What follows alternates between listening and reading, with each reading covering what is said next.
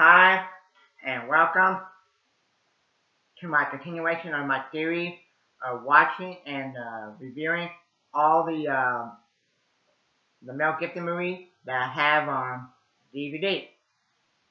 And also, this is my continuation of my series of watching and reviewing some of my favorite actor and actress movies that I have a bunch of their movies on DVD in my DVD collection. Okay?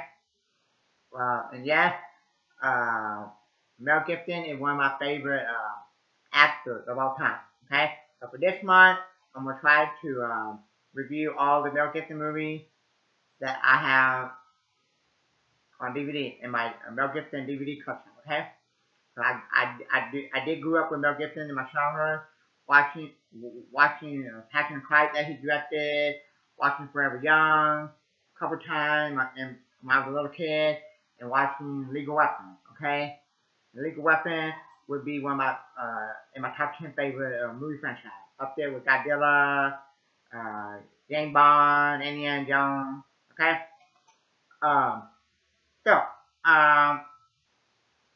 now um, so the other day I sat down and watched Mad Max and The Road Warrior, both of those movies back to back, and I already reviewed Mad Max, the original one. And I watched it for the very first time. So that review is already up there on my channel. So you can go check that out. And so now I'm reviewing The Road Warrior, okay? So, let me know in the comment section below. Are you looking forward to the new one coming out called Furiosa? I think that's what it's called. Okay, and a lot of people are asking questions like, is Mel Gibson gonna be in it? Is it gonna be a sequel or a prequel? Or Tom Hardy gonna be in it? Okay, okay. I'm gonna be honest. The other day when I watched the original one, the 1979 one, that's the first time I ever seen it. Okay, I never seen it since then. Okay, the Road Warrior, that was the second time I seen it. Okay, before then, I haven't watched it since like 10 years ago. Okay, okay, right before Fury Road came out, I watched the Road Warrior and Mad Max Beyond Thunderdome, and then went and saw Fury Road. Okay, and I don't know if it was like a few months, a week, or a year before, something. It was close around when Fury Road came out, and I was kind of sad, disappointed. I wanted to watch all of them in order. Okay, I always try to watch like TV shows or a movie franchise in order. Okay. And then after I watch like a TV show or a movie franchise like a million times, then I go back and pick out and watch my favorite one. Okay. Okay. And then on another side note, a long time ago, when or in 2015 or 2014, whenever they released the Fury Road trailer, I thought like, what? This is dumb. A dumb, stupid movie.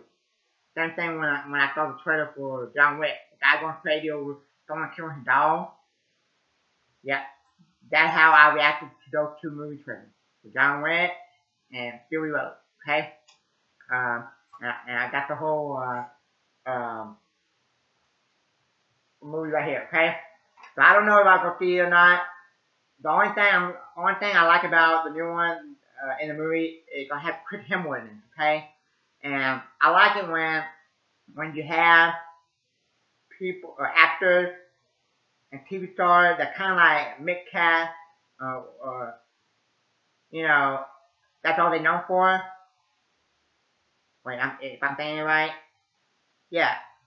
And they start to get out of that one road that people known them for, and I'm kind of root for them. Okay, so it's gonna have Chris Hemsworth in it. So yeah, so if I go see it, it'd be me just going to see it just for Chris Hemsworth, because I like him as Thor in the MCU. Okay, uh, okay, he one of the better reasons the MCU was good, and they butchered him in the Thor: Love and Thunder. Okay, but okay, enough of that. Let me review the Road Warrior. Okay, and also I would say real quick, before the new one comes out, I'll have upload all my review of the Mad Max movie and some of the other Mel Gibson movies that I watch and review. Okay, so the Road Warrior. So let me know in the comment section below what your thoughts and opinion on the Road Warrior. Okay, so Mad Max 2 or Mad Max the Road Warrior. Okay, it's directed by George Miller. Came out December 24th, 1981. 96 minutes. 5 million with the made. It made 36 million. Okay? The film was released on December 24th, 1981 to widespread critical acclaim for particular play Gibson performance, the music score, cinematography, action sequence, costume design, and following use of dialogue. It also a box office success, and the film top of lifted and pump helped popularize the genre in the film and fiction. At the 10th Saturn Award, the film won Best International Film and was nominated for 5 more awards. Best Director, Actor, and Gibson won Best Supporting Actor, and Bruce Spence Best Writing and Best Costume for and widely held as both one of the best action movies of all time and one of the greatest sequence ever made. A fan club for the film and World War themed action and continue in the 21st century.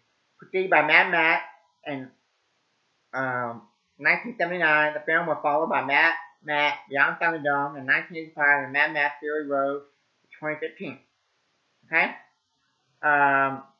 The film takes on a community of settlers moved to defend themselves against a roving band.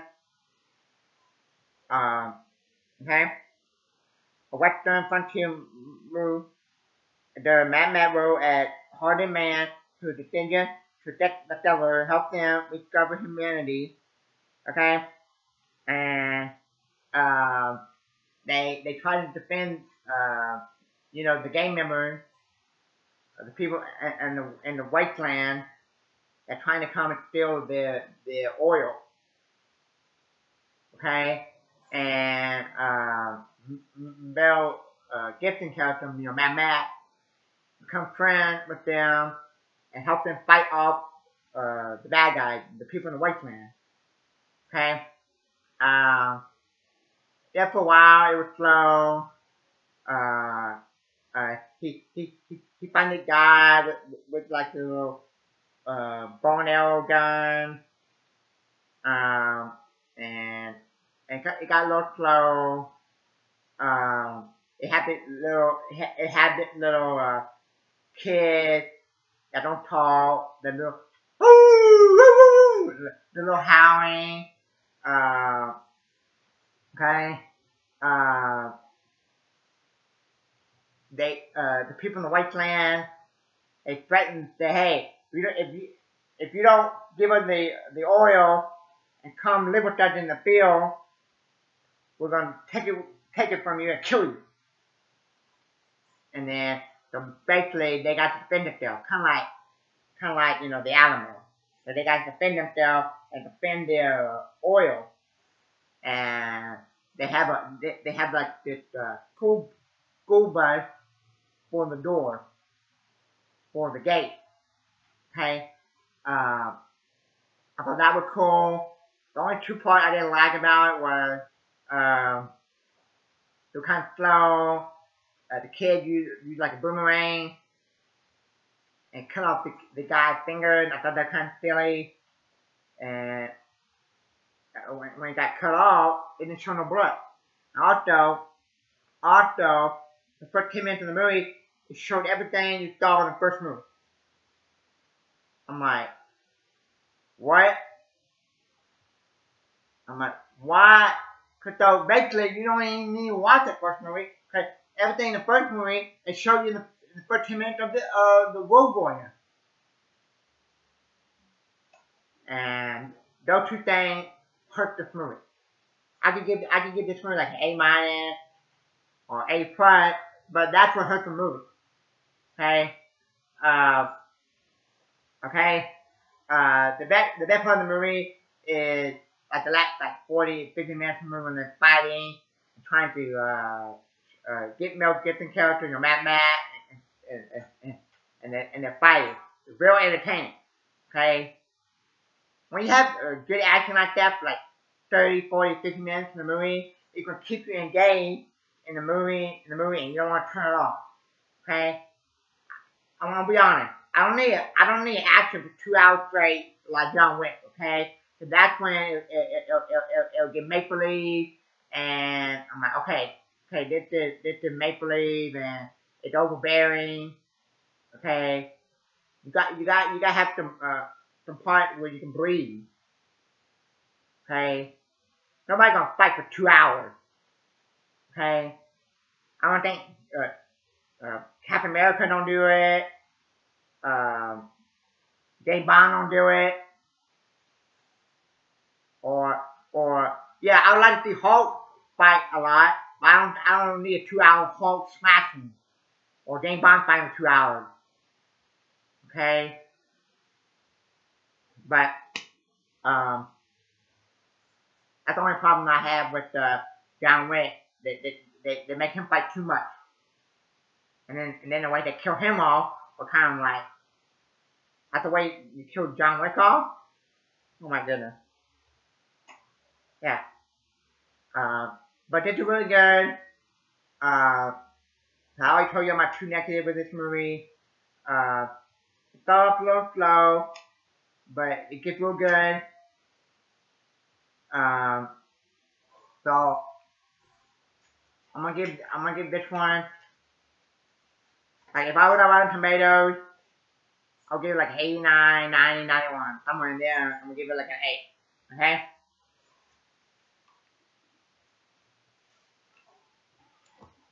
So, that's it. Thank you for watching. And, so, Mad Max Beyond Thunderdome, it's 107 minutes, and Mad Max Fury Road, 120 minutes. I can't watch both of them in the same day. I could, but I'll be too tired. So I'll have to watch one, and then wait like a day or two later to watch the next one. Fury Road. Okay? So, thank you for watching, and let me know what's your favorite out of the 4. And are you looking forward to Furiosa, the new one, where Annie Taylor-Joy and Chris Hemsworth? Thank you, and God bless.